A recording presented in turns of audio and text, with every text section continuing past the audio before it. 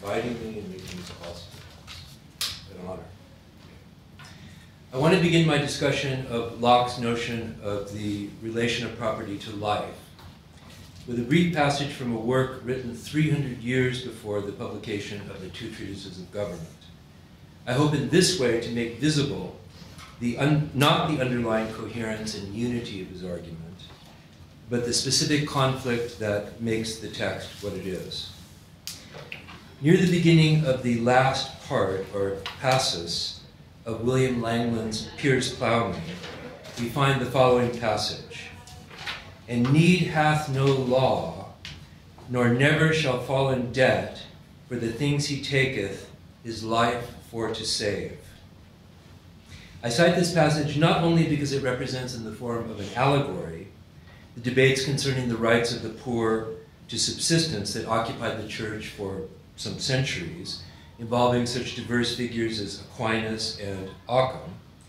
but even more because it offers a particular translation of a Roman adage of very obscure origin, necessitas non habet legem,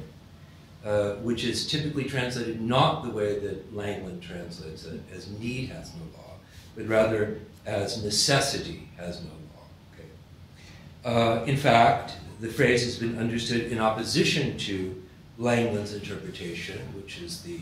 interpretation that was probably current in the Middle Ages, okay, by a series of 20th century, 21st century commentators, from Schmidt to Agamben, as capturing the fact that the sovereign power must operate in the realm of necessity, or necessary force, unrestrained by the legal order it seeks to preserve or restore. Clearly, Locke's political philosophy in its entirety opposes such a position by installing law in nature prior to any human legislation, a law coextensive with the use of reason itself, and thus immediately knowable and as such enforceable. And the law of nature is above all formulated as a right of ownership. Killing an individual is first and foremost a violation of his rights as proprietor of his own person, just as the expropriation of what he has mixed his labor with and thus annexed to himself, and these are Locke's expressions, not mine. Above all, in Locke's text, the food necessary to his existence is not simply an attempt on what is his property, but on what is proper to him, that originary and essential prosthesis without which his existence is inconceivable. The sovereign who disregards the law of nature is thus less a Leviathan set by God to chasten and terrify the children of pride than the figure of the inhuman, a man who has, quote, become degenerate, unquote, as a, quote, lion or tiger, one of those wild, savage beasts with whom men can have no society nor security, and upon this is grounded that great law of nature, unquote. The necessity that requires a suspension of law, for Locke, then, is nothing more than the machine-like operation of predatory animals, incapable of obeying any law other than that of the promptings of the body.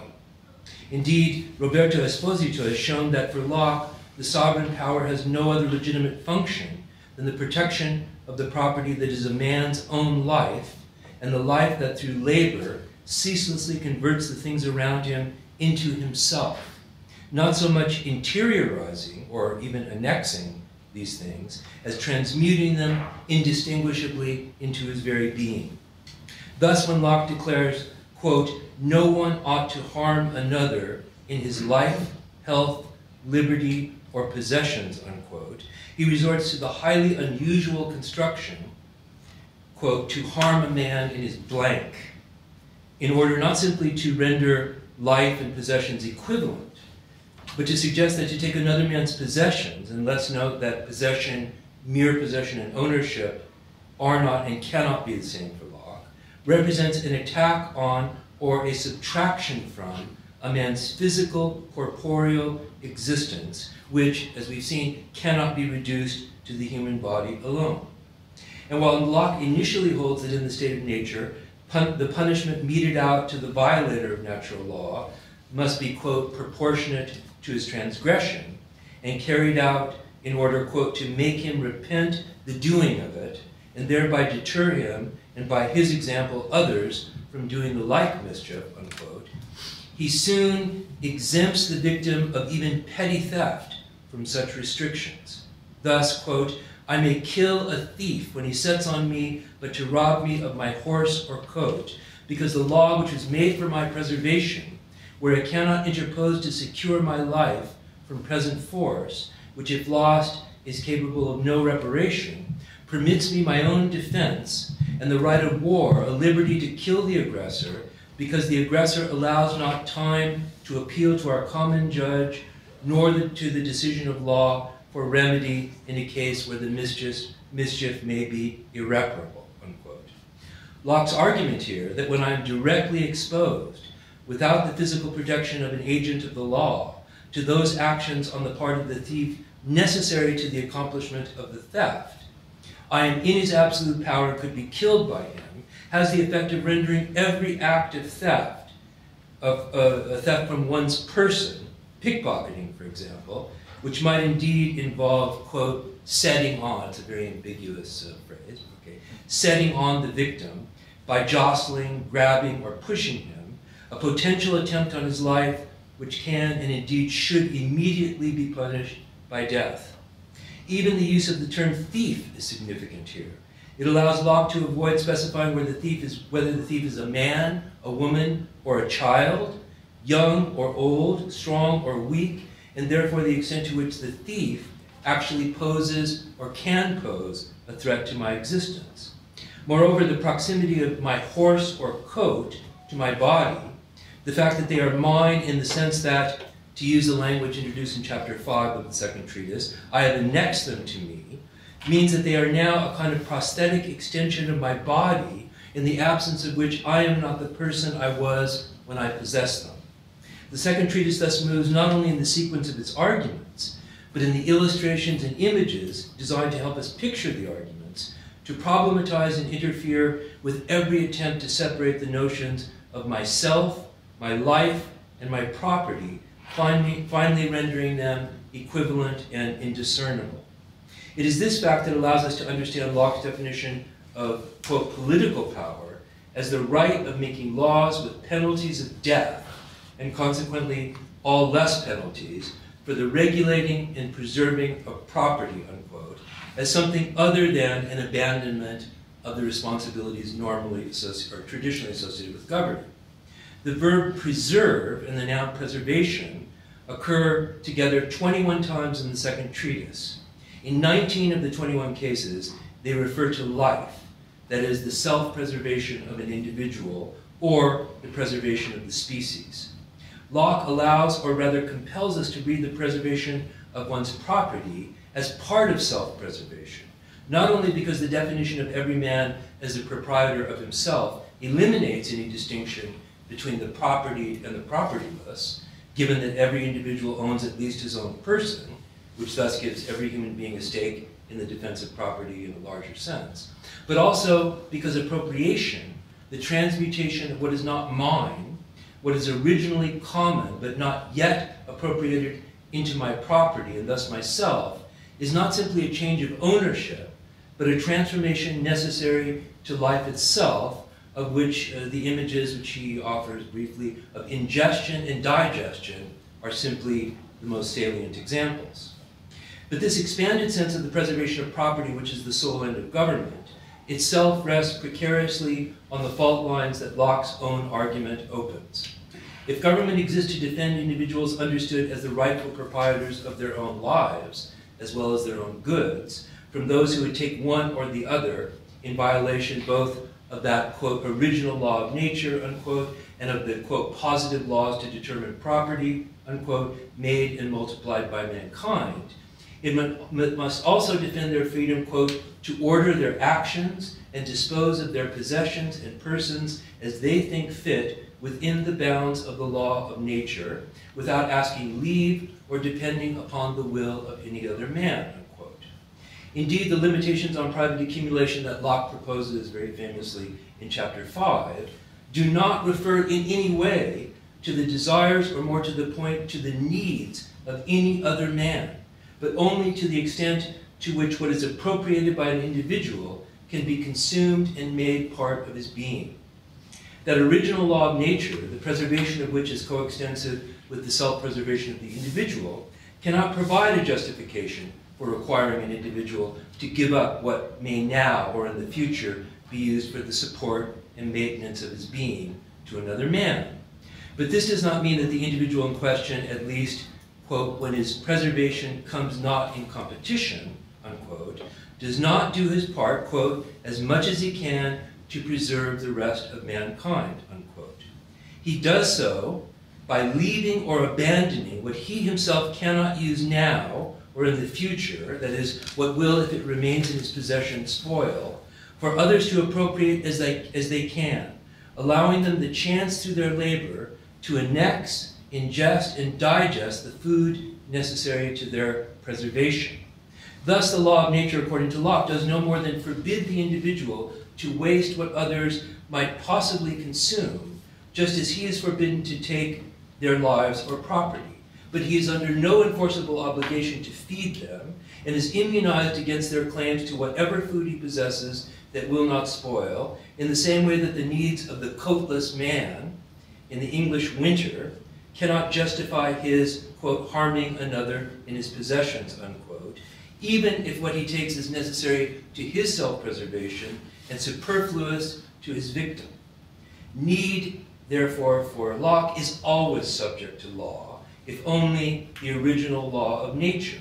a law that, because it precedes and founds positive law as its condition, a law that is not made but discovered by the industrious and the rational, cannot be suspended and suffers no exceptions, whether from above in the case of absolute sovereignty, or below in the case of those, the majority in Locke's world, without any property other than their own person.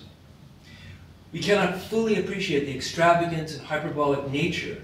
of the arguments concerning the mutual immanence of life and property in the individual, without understanding the extent to which Locke stands in opposition to his contemporaries such as Spinoza and Malebranche, for whom the very notion of, quote, one's own self, the self of which alone we are conscious when we think, and simultaneously perceive we are thinking, was demonstrably false, an illusion of autonomy and freedom from others that flattered our pride and made us acutely susceptible to the contagion that is the reproduction or transmission of affects or passions from others, which were all the more powerful in that we mistakenly believed them to be our own, originating and contained in us. For these other philosophers, passions and images pass so freely between persons that the question of whether what passes in my own mind is mine or somebody else's became an insoluble problem, calling into question the very notion of, quote, a man's own mind, and thus the proprietary relation between me and what I call mine or my own. Etienne Balibar's comment that for Locke, quote, the thematic of the own, owning, and ownership entails a parallelism of responsibility and property, of self-consciousness and property in itself, allows us to understand the importance of the body for Locke, not just as a manifestation of life, but as the corporeal guarantee of the separation of consciousnesses and therefore of persons. I can only perceive and form ideas on the basis of the sensations felt by my body, that is the body I alone inhabit and no one else's. If I am accountable for the actions of my body, as Locke says, even if I am asleep, he's, like everybody's very interested in sleepwalking in that period. Okay, even if when I'm asleep or drunk, and therefore, quote, not myself, and Locke notes the use of that expression, it is because my body is my own and no one else's, a fact that is simultaneously biological or physical and legal and even theological. Indeed, it is possible to argue that the doctrine of property developed in the first 5 chapters of the Second Treatise of Government paradoxically depends upon, even as it logically precedes, the concept of personal identity Locke offers in chapter 27 of the Essay Concerning Human Understanding. For if my ownership of my body, the body I act, as he says, direct, in both senses of own, that is, I acknowledge the body mine and I am its proprietor, is the foundation of all subsequent appropriation. The condition of such ownership is the continual life of the body, without which, at least until the resurrection, there can be no consciousness, no self, no person. It is this fact that gives primacy to what we might call the act of living, or self-preservation, not simply the involuntary movements of respiration or the circulation of blood, but those voluntary actions by which an individual procures the nourishment and shelter without which the body cannot remain animate. What I have here termed procuring, that is, not simply ingesting nourishment, but first obtaining what is to be ingested, is both a physical act and a political act, an appropriation which, beyond the simple fact that what I procure for my survival is something I happen to have in my possession, confers a right upon me, the right of proprietorship. To support our being, our life, we must appropriate the fruits that the fruits that nature provides by, quote, joining and annexing them to our body. But while for Locke, quote, he that is nourished by the acorns he picked up under an oak has certainly appropriated them to himself, unquote, the process of appropriation which occurs through and in the body, which being separate from all other bodies, as consciousness is separate from all other consciousnesses, and the person from all other persons, simultaneously involves the exclusion of all other bodies, consciousnesses, and persons. To follow Balibar's argument about the parallelism of responsibility and property, we can say that consciousness in its vital unity with the body both, quote, owns and imputes to itself past actions for which the person alone is accountable before man and God, and over which the person alone has right of proprietorship. In this way, the very act of living produces a double exclusion. Just as another person, by virtue of the incommunicability of consciousnesses and bodies, cannot share in the guilt or innocence attached to my actions, my own actions. Locke loves to repeat my own. So that the person cannot share in what I have, so the person cannot share in what I have through the actions of my body appropriated and annexed to myself. The commons, the idea that the fruits of nature belong to everyone and thus no one, is literally then an impossibility given the fact that appropriation and annexation are necessary to the support of life, the life of the individual person. There could be no property without life and no life without property. This is, of course, an early version of the so-called tragedy of the commons, but if anything, a more violent and threatening version. The commons is not an original sharing of what God has given to all mankind for Locke, but the exclusion of the exclusion necessary to life, and therefore a preemptive expropriation of all that is proper to the person. Henceforth, life itself will be a struggle by a self that thinks and feels as it will be judged alone, to annex what is common and to exclude both the rights and consciousness of others. The original law of nature is thus not simply given in nature and in this way placed beyond any human attempt to repeal or revoke it. It is natural in the sense that it is vital, the expression and manifestation of the action of self-preservation, the preservation of the body in which reason is incarnate and incarcerated, the property in which one's own self is both protected and imprisoned. This is our natural condition in relation to which the endurance of the commons could only be a threat to life and thus unnatural. Okay, I'm not over yet. Is that okay? Yeah. Keep going. Keep going. Going all the way. All right. No, this isn't one of those time clock things. That's not what your email says. Anyway. No, but it's the only way that I can discipline you before the fact. And then Well, you did a good job. I'm feeling guilty. Okay, good. That's what but I'm over it. At this point, I'm tempted to quote a line from the first treatise, and people who study Locke know that the second treatise gets about 80 to 90% of the commentary, and the first treatise is often overlooked as it's boring. Well, boring, or it's about scripture, it's the argument with Filmer, who's not interested. And he is interested, but anyway. But I'm tempted to quote a line from the first treatise in which Locke cautions the reader, after a sustained examination of Filmer's text, that, quote, "We have been so long detained, not by the force of arguments and opposition, but by the intricacy of the words and the doubtfulness of the meaning," unquote. I'm turning Locke on himself. It's unfair, but We wouldn't have stopped you before you did this. Thus, if it is clear that the sovereign cannot suspend the law of nature, property, expressed in the very act of self-preservation in the name of necessity, given that the law establishing property is inseparable from the necessity that governs life itself, the case of the man in need, in dire or vital need, who lives among the civilized, where everything has been divided up, as it should be for Locke, among legitimate owners, is very much in question. Locke will openly defy absolute monarchs who presume to violate the natural and inalienable rights of their subjects by taxing them against their will, no matter how small the tax and how substantial the holdings of those who must pay it, because theft is theft. But the problem of the destitute,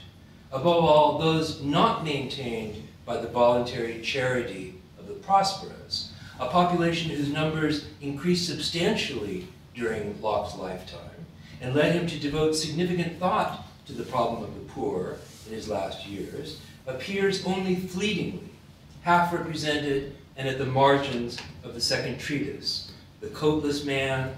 the savages shivering in the wilderness of the New World, whose images merge with those of the improvident villagers who depend on the commons for food, fuel, and lumber. These are the quarrelsome and the contentious, his phrases, who resist the appropriation of what they mistakenly regard as their land by the industrious and the rational, to whom Locke insists God gave it. If, according to Langland's version of one of the positions in the medieval debates about the relation of property to life, the law or right of property cannot apply to the man who is starving, who, in taking what he must, quote, his life for to save, unquote, is thus neither a thief nor a criminal in any sense. We can say with reasonable certainty that Locke's argument in the second treatise excludes any such possibility. There can be no life without nourishment, and no nourishment without individual appropriation of the source of nourishment that transforms it both legally and physically. In appropriating an apple from what God has given mankind in common, that's his favorite example, is the apple. Locke's individual both joins something of his own self to the apple, and annexes it to his own self, of which it becomes a part even prior to ingestion. The fact that the appropriation, quote, without which the common is of no use, unquote, precisely excludes the claims of others, is underscored in Locke's text by his exclusive use of solitary individuals to illustrate the natural right of property. He that is nourished by the acorns he picked up under an oak, the fruit or venison which nourishes the wild Indian, and, I was just noticing this this morning, the needy man is even one needy man, no more. The absence of others allows Locke to avoid the problem of what, if anything, is due to the others from all that I have appropriated and made my own, and under what conditions. And the spoliation clause that appears later in chapter 5 addresses this problem so obliquely that it merely defers it. What happens when my property in food, unspoiled and unlikely to spoil anytime soon, meets need, the need of another for food, which, if unmet, will bring about his death? It is possible to compose a response from Locke's text, which is not entirely logical, but part historical. The state of nature, as it appears in chapter 5, is bountiful. Okay, and there's a reason for that. It's not Locke's state. It's not Hobbes' state of nature. No one who is willing to exert himself in labor will go hungry. In his later essay on the Poor Law, 1697, 7 years later, he uses the same words to describe the England of his time. Quote, "The multiplying of the poor," he tells us, "the all too apparent increase in the number of vagrants and beggars has, quote, proceeded neither from the scarcity of provisions," and he doesn't mention price of provisions, which is the absolutely determinant question, okay, "nor want of employment for the poor, since the goodness of God has blessed these times with plenty," unquote. Instead, he holds, their numbers have been increased by virtue of an unfortunate, quote, "relaxation of discipline and corruption of manners," unquote. "Those who are hungry where both provisions and employment are plentiful are thus hungry by their own consent. It is they alone who bear the responsibility for their need. But if I am thus exempted from any responsibility to them, what would be the nature of my responsibility to the starving prior to the exemption their consent allows me to claim," if we can go that far for Locke. Locke does not entirely avoid this question, although by responding to it in the first treatise, specifically chapter 4 of Adam's title to sovereignty by donation, he isolates it from the discussions of the state of nature and the state of war, as well as the theory of property, which we have seen provides the foundation for its conception of political society. The effects of this isolation are clear. The passage has been overlooked, the passage in first treatise, by some of the most penetrating readers of chapter 5 on property, from Macpherson to Balibar and Esposito, while, at the same time, a new theological reading of Locke cites the passage from the first treatise in an attempt to connect him to medieval discussions of poverty and property by minimizing or explaining away what is most historically significant and also most disturbing about Locke's version, to use Esposito's language, of the immunitary paradigm of modernity. I will neither attempt to reconcile the discussions of property in the two treatises, nor will I treat them as two poles of a contradiction. I will assume that just as the chapter of property is marked by the play of its inconsistencies and discrepancies, by what it avoids saying as much as by what it has to say, so Locke's discussion of property and need in the first treatise takes shape around the contradiction proper to it. Locke seeks to refute Filmer's argument that the earth was given by God to Adam, who as sole sovereign and proprietor passed it on to those he designated as his heirs, and they to theirs until the present time, and that this donation was the origin and foundation of all legitimate sovereignty, and for Filmer, secondarily, property. While Locke admits that God gave the world to Adam to hold as his property, I mean, it's complicated because it ends up being less about land than about his ownership of animals. I'm not going to go into that. Okay, but Locke admits that God gave the world to Adam to hold as his property. He asks, if by this donation of God, Adam was made sole proprietor of the whole earth, what will this be to his sovereignty? And how will it appear that propriety in land gives a man power over the life of another? Or how will the possession even of the whole earth give anyone a sovereign arbitrary authority over the persons of men? Unquote. Of course, there are any number of possible arguments for a derivation of sovereignty from dominion or possession, as the experiments in colonialism, with which Locke was very, very familiar, showed. And we might expect him to acknowledge these arguments and try to refute them or whatever. Instead, his argument takes what should be a surprising turn.